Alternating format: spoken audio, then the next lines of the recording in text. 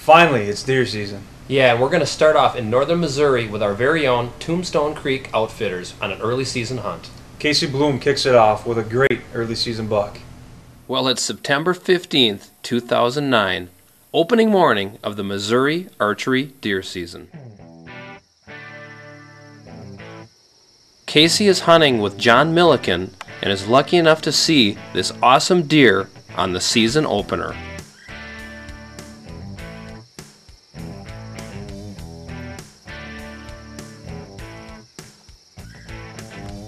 We have several trail cam pictures of this deer. He is what we call a real hammer.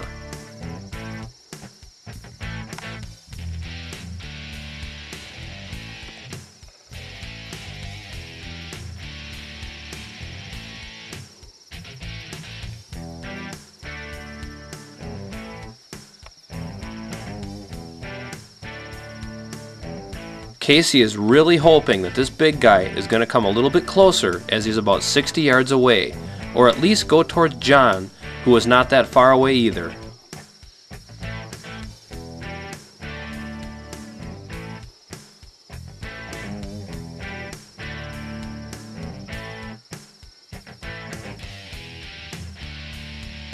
For some reason, this hammer smells a rat and decides to make tracks.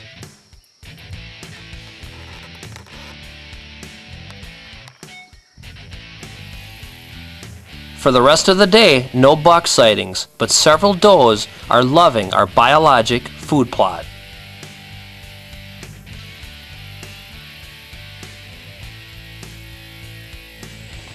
Well, it's now September 16th, day number 2 of the Missouri archery season.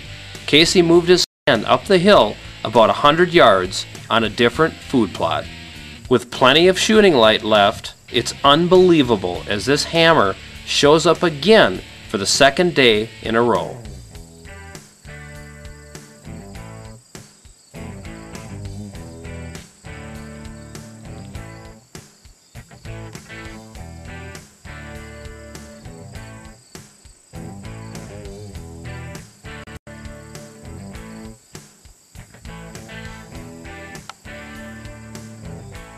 Casey is filming this hunt by himself.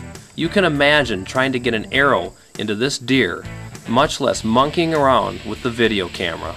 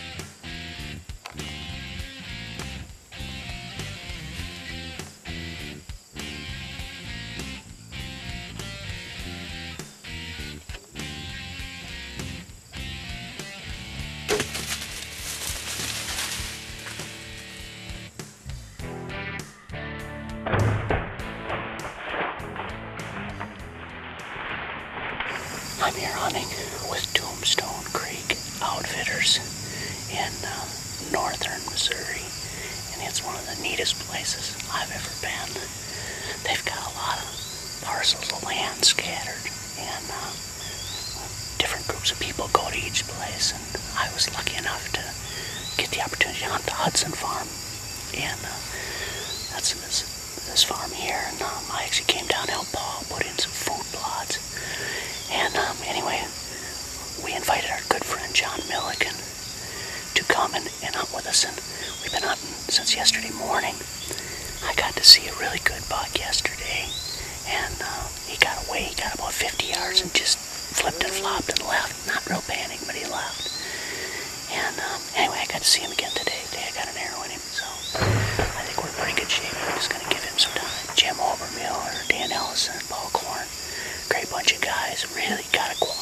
organization put together here.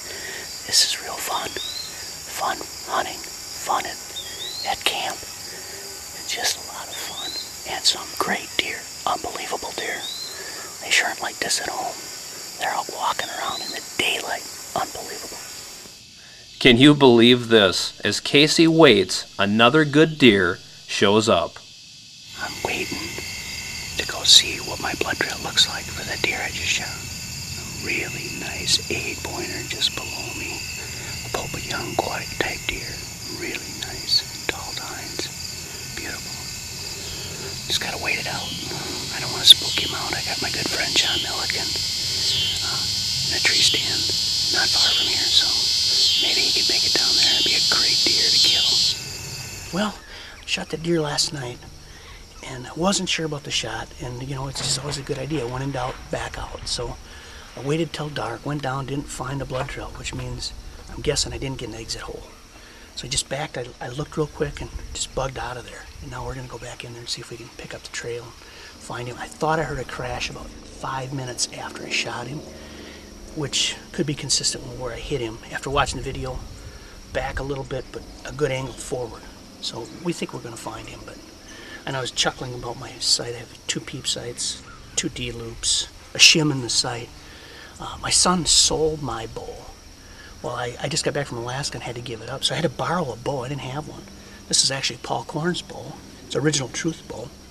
And I didn't really want to mess it up because it's all set up for him as a spare. So I just tied another peep in, and I shoot a little longer, so I put a little D loop on it. And, you know, my motto is everything is adjustable. Well, we're back to the scene of the crime, trying to find Mr. Hammer. Where'd you shoot him at? Right under the tree stand. He disappeared, right Down there. here, which is only 40 yards from the tree. But there's so much foliage I couldn't see him, and then it got real quiet. So I think he either went that. I think I heard the crash down there. But he could have tiptoed anywhere out of here once he, you know, got past the initial shock. He ran a little bit, then it got quiet. So we just got to try to find that first spot of blood. Did you find any blood, or you just found Didn't find any blood, but I found the saw this body. road and I thought, you know, if he turned and came the same way, Yeah. there's a lot of sign on here, and I thought, well, maybe this would be an ideal way to run, and you said it was really quiet. Yeah, You like didn't he hear just him. tiptoed out of there. So I went down here and I was just going to make this curve, and then there's a little drainage that cuts right down here, a cut. Yeah. So I thought, well, I'm just going to go and take a look over in that cut, because that'd be a great spot for him just to duck down into.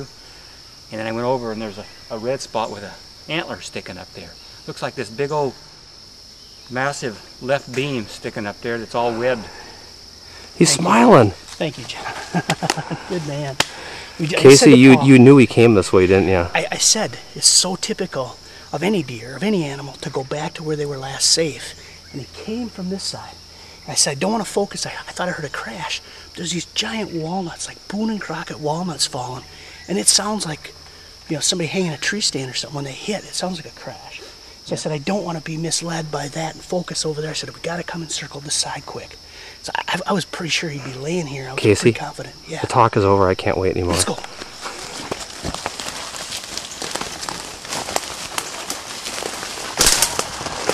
Thank you. You betcha. Nice job. Arrow's doing. Oh my gosh. That is further back than I thought, but it's still. Oh yeah. Oh man. He's stiff. Well, I'm sure he was down in minutes. He does have the forked brows. He does have that other point we were talking about. That's the deer you videoed. That is a heck of a deer. Wow. How about it, man? How I about think it, it's- John? I think it's a great All day. the way from Arizona down with Tombstone Creek Outfitters, and you and I are, you and I are working together as a team. We hung this stand yesterday. You know, Paul, our host, he said, you know, you got to get up on that full pot. You got to try that. And we snuck in here really careful, not wanting to pressure anything. And first day in the stand, I gave you the choice, John. You got to say, I said, which one you want? You said, I'm going to stay down here. I'm, That's okay. right. You did the work, by golly. You deserved it. Bigger than I thought. How many times does that happen when they're bigger than you thought? That doesn't happen. I mean, look at the mass. It's just unbelievable. You know, we were saying that right beam wasn't palmated. It's just that the left beam's so palmated Yeah. it makes the right beam look normal. Look at that sticker. He's just got junk. You gotta love it when they got junk. You know? Gosh, Casey, that is a really good deer. I've never killed a non-typical buck, basic. I don't know, would this be considered non-typical? Yeah. Not so much. Hey, my first official drop time. Kind of. Whatever. What a great deal. What a great success. What fun. You know, I came down here with Paul this summer and helped him, we call force in a food plot. This had been logging. It was just a mess from logging. And he brought his old Ford tractor and disc, and we worked it up. And we just used the old logging roads and made these food plots. And draw the deer in, draw them out of the cover into where you can get a chance at them. And, wow. And I saw this deer the first morning, and he just got weird about 50 yards out. He was coming right at me. And then to get another try at him, that's unheard of. Plus the fact that here we are in September, and these big deer on their feet walking around like nothing's wrong. I guess they've had all summer off and nobody putting pressure on them. You guys did a great job, Paul, of implementing the don't go in and spook them, wait on the edges, let them come to you. Don't put pressure on them. It's all about pressure. And how about that?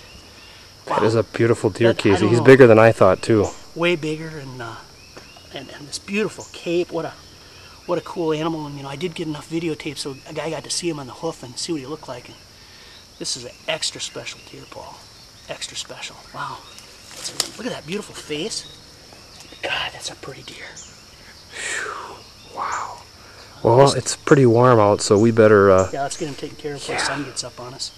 God, good job, Casey. Well, like you said, you know, when in doubt, back out. We didn't have any blood because for whatever reason I didn't get... It looks like this might have angled up and got into the shoulder. And just stopped. No exit hole. So, no exit hole, no blood trail. But John found him. He knew where to go. So, great deal. Well, thanks, guys. I really appreciate your help on this. No problem. Now the fun starts. I love it. Let me get the tag on him, too, because that's one of the things we got to take care of. There you go. Attaboy, Paul. You can get the bow in there and all that. The sight. How's that? Can I just get out of the I'll tell you sun? another thing. If Paul stands over there in the sun and blocks that Paul sun, could block the sun right.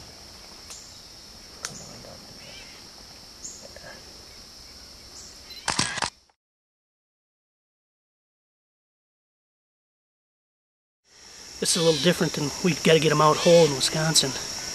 And because of where we are, we cut him in half. And I'm going to take the front half. John's going to bring the second half. So we'll get him out of here. But this is a great piece of the work right here. Just getting the son of a gun out after this.